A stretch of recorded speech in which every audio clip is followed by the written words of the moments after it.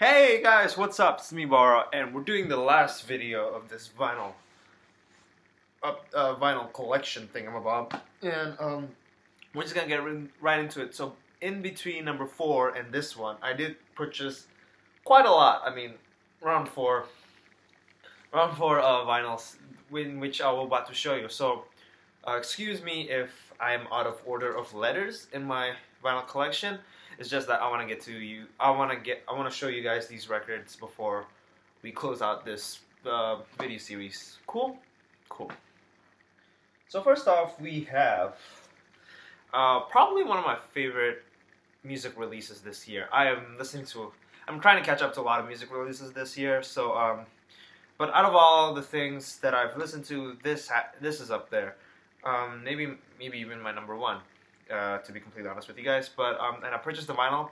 Cost me a pretty penny, but you know, it was an end of semester present for myself, so I thought I'd give it myself. So this is Aesop Rock's The Impossible Kid. If you guys don't know who Aesop Rock is, he's from Definitive Jux with the likes of Kamuteo, LP, Cannibal Ox, those kind of people, and he made music. He has been making rap music, hip hop for the past 20 years now. I think he had like, this is his 9th studio album. I keep forgetting. He collaborated with a lot of people, with the likes of Homeboy Sandman, LP, very long time collaborator. Open Mike Eagle on his new album as well. Held a personal film festival with Paul White. He collaborated that in a song, and yeah, Aesop Rock was dope as hell. I mean, he's so alienated and he's so interesting the way he twists his rhyme, twists his syllables, twists his symbolism, twists his metaphors, and so on and so forth. The way this guy raps really should be, you know, I think people these days should really pay attention to this kind of rap, just to, you know, not necessarily, oh, this is the real hip hop kind of thing. No, it's something that you guys should check it out. Just, you know, just to see how creative some artists really are, and this is one of the most creative artists that I really genuinely think in the rap scene. So this packaging is really dope as hell. So it comes in this poster. So this is the cover. I'm not gonna show you the whole thing because it is huge. It is a 21 panel one. Yeah. So I'm just gonna show you like that. Can I show you guys? Oh, no, I'm not gonna do that. I am not gonna do that. Yeah, last time I did, it was very hard to close and hard to open. All you need to know on the back is pink, and it has a lot of,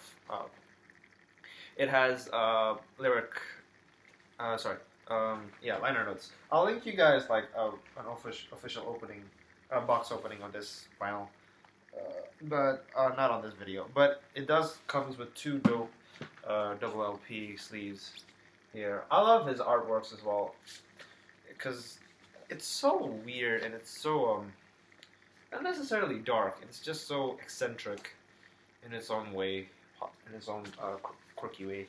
So we have the first vinyl here. This is on neon green, and the second vinyl is on it's on neon pink. I have a lot of favorite tracks on this album. We have Rings. A lot of years is funny as hell. I love that track. Dorks, Supercell, Blood Sandwich, Get Out the Car, Shrunk was a really dope track. Tough, Defender. Yeah, a lot of dope tracks here. You guys should give this a listen. This is definitely my favorite releases of 2016 so far. You know, I'm trying to find something that will top this off, but maybe there's a couple of albums that I'm considering of knocking off this magnificent album here. But at the moment, nah, nothing really beats this. I've been listening to this repeatedly for the past months, so I'm gonna stick to that. Moving on, we have one of my favorite albums of all time, and I mentioned this album when I show you guys my Beach Boys Pet Sounds, and how Pet Sounds, Meteora, and the third album, which I'm going to show you, really helped me through some interesting times in my life. Just yeah. So I am gonna show you what I'm talking about. The Cure's Disintegration. I have a lot of stories to tell you about this, but I will say you this much. When at first I was recommended this by a YouTuber, and I won't. And he said that, oh yeah, this is one of the albums that got me through a lot of stuff. And you know, sometimes I feel mellow, and I do want to try things out just to match my somberness, not match my sorrow in a way. So I looked it up. I listened to the first track, Played Song. Wasn't feeling it, to be honest. So I was really worried. So what's so great about this album? Then Pictures of You hit. When Pictures of You hit, and I read the lyrics, I was near in tears when I heard this, because it was so heart-touching. It was so beautiful to listen to. Oh man, Pictures of You almost had me in tears, dudes. Dudes and dudettes, hey guys. But yeah, Pictures of You, man. And then we have Close Down. Love Song is also the one that I almost cried. Last Dance. Lullaby, I didn't relate to it, but it was an interesting track. The imagery it conjures up in that track is very interesting, so that was pretty cool as well. Disintegration, Homesick, Untitled, almost had me in tears. I was sobbing, guys. I was near in tears listening to this. So we have a gatefold here. Robert Smith looking fresh as hell. And then on each side, this is a double LP. Ooh. This is a reissue, by the way, so sorry about that. This album was released in 1989, but I got the reissued version. I think this is the 2010 reissued. So yeah, and we have the lyrics in the back here. I've been staring so long at these pictures of you. Damn, dude, that song hit me hard. Hit me hard, man. Hit me hard. So, and then we have another one here. The vinyl is typical black vinyl, so I'm not going to show you every nook and cranny of it, because it's practically just simple. Okay, I'm going to put that back.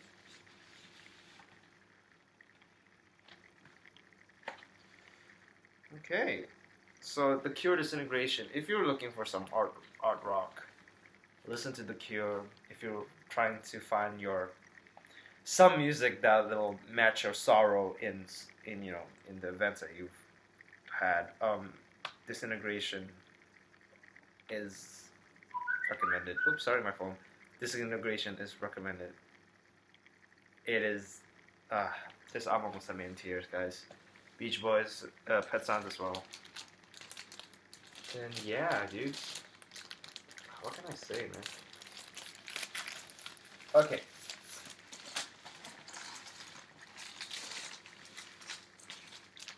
Now, so we're gonna move on. No, we have one more. We have one more that I could show you.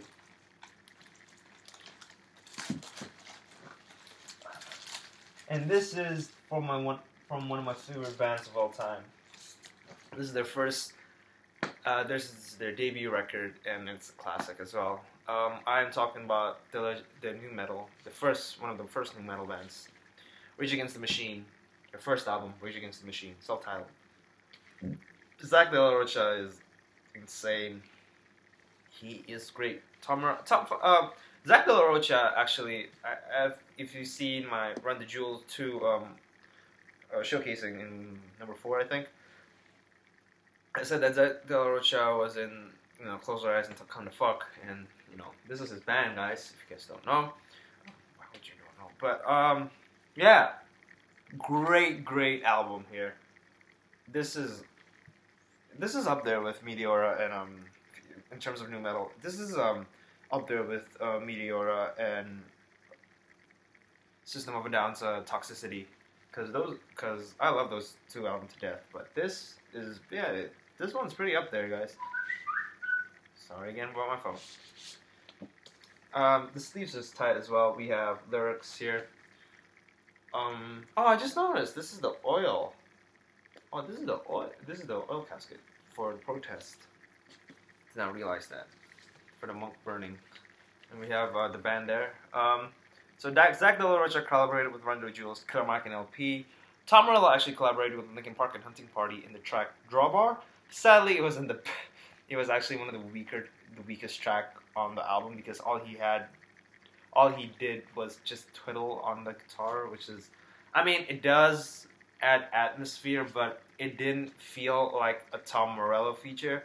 It sounds like anybody could do it, and people, and you know, it doesn't really need to have like a feature, because like anybody, it sounds like anybody could do it. So yeah, favorite track here.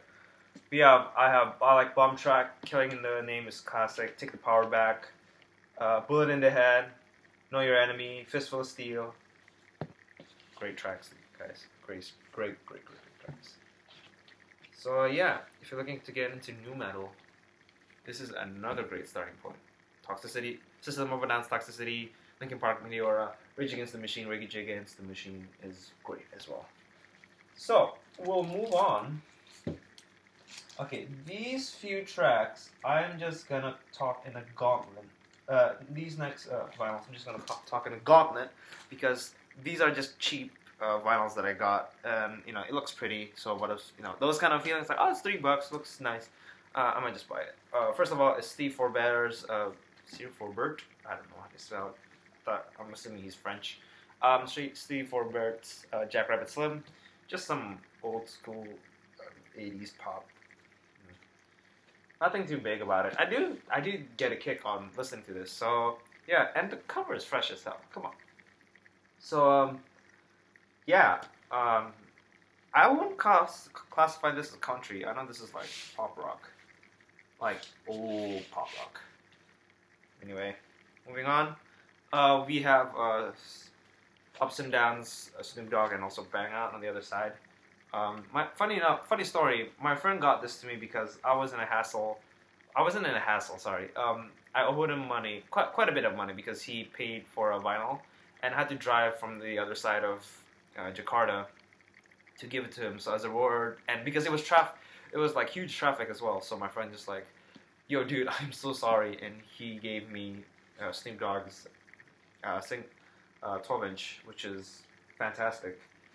Yeah, some good West Coast hip hop here. G-Funk.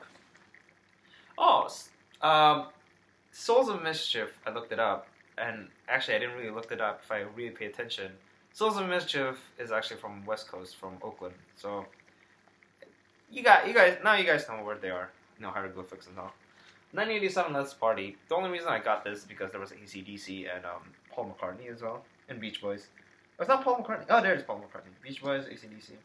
Yeah, that's the only reason why I got this. And it was like $3, so why not? Hey guys, when it's cheap vinyl, it's cheap vinyl. You just can't go wrong with it. Next up, I have 20 fabulous hits of the 60s. I'm a huge 60s era fan. So when this came in, I was just like, I have to get this. Got Everly Brothers here. We got the theme from Summer Palace, which is great as well. So yeah, just great 60s compilation here. Nothing too special. So those are like just a quick rundown of vinyls that I got, you know, for a cheap price.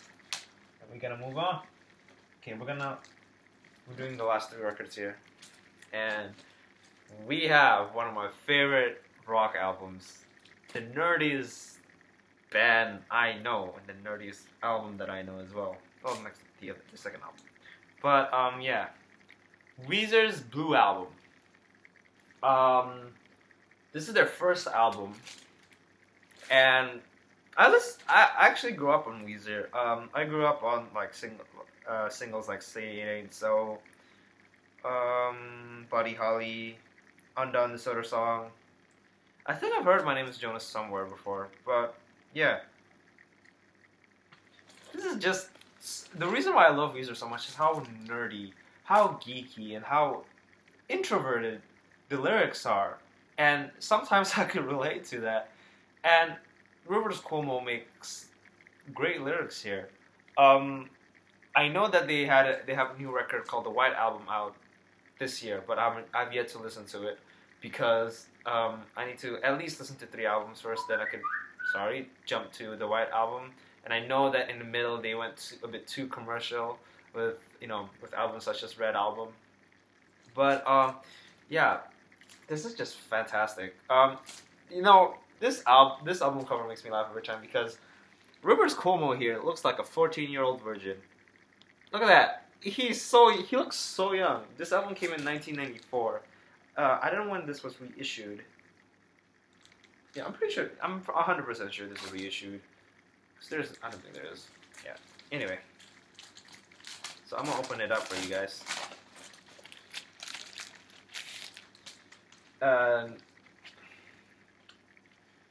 So it comes in a sleeve. I'm not gonna show you the vinyl because the vinyl is really simple. So this is the sleeves here. It's pretty sweet as well. Pretty sweet as hell. And then I'm gonna put it back in.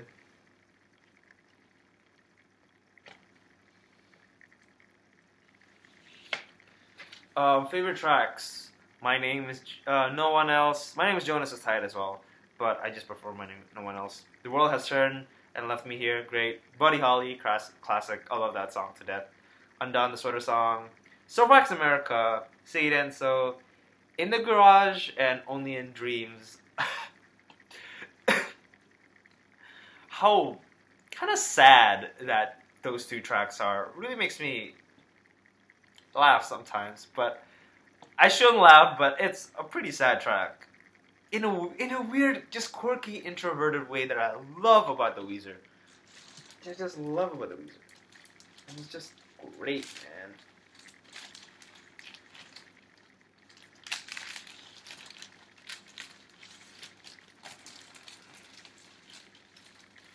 So we're gonna move on here. The last 2 records, guys. We're almost there. And we have to go with the one, the only debut record of the East Coast phenomenon, legends. Wu-Tang Clans, enter the Wu-Tang 30. Enter Wu-Tang. Enter the Wu-Tang. Enter the Wu-Tang 36 Chambers. If you're a hip hop dude and you haven't listened to this, where have you been? Well, then again, I haven't listened to Tribe Called Quest, but we should have. But still, guys, Enter the Wu-Tang 36 Chambers. This is like classic. Classic. Great. And yeah, the most baffling thing about this group, especially in this album as well, is how there are 9 MCs in the Wu-Tang Clan, and they know, and when you hear it, you can almost tell which one is which, not only by the voice, by the lyrical content, by the flow, and how the intensity, and how the delivery of all their verses. Man, Jezza, Reza, Inspector Deck, ODB, You God, Ghostface Killer, Method Man. I know I'm missing some dudes. I'm so sorry. I can't think of the top of my head. Damn, man. Raekwon. Oh, so I'm sorry. Raekwon. This is just great. Favorite tracks: Bring the Ruckus, Shame on an N-Word, Clan, Can It All Be So Simple, Protect Your Neck, The Mystery of Chess Boxing. That's my favorite track. Wu-Tang Clan Ain't Nothing to Fuck With, Cream, Method Man. Dude, this whole album is classic, man. Great album. Highly recommended if you're a huge hip hop fan, and you haven't listened to this, of course. And my last record, before we to close this out, is actually another Wu-Tang album. Particularly, this is not the greatest Wu-Tang album in the world, mainly because of how disjointed the chemistry between the MCs and the production. The RZA took on this era of Wu-Tang, but it was still interesting to see how they blended these two worlds between just how hardy East Coast to indie hip hop. No, yeah, you can say it's indie. You can say it's indie hip hop. No quotations. Just underground hip hop as a whole. But yeah, Wu-Tang meets the indie culture, Volume 1. One of the main reasons I actually bought this, it was there was a feature here There was Del the Funky Homo Sapien, Aesop Rock. Aesop Rock is in here. R.A. the Rugged Man is also here, which is awesome, and none other than M.F. Doom with Reza. I mean, I was curious as hell, and I listened to a couple of their songs. I was like, oh, this is tight. I'm buying the, I'm buying the album, the record. So I bought it. So yeah, it comes in a really cool, clear pink vinyl. It's a double LP, and yeah, this is actually one of the first records I bought as well. It was I remember this. It was on a school day, and the school had a weird. Not a weird, had an event, and we were just, me and my friends, just too lazy, just like, what, just skip it. Don't skip school, kids.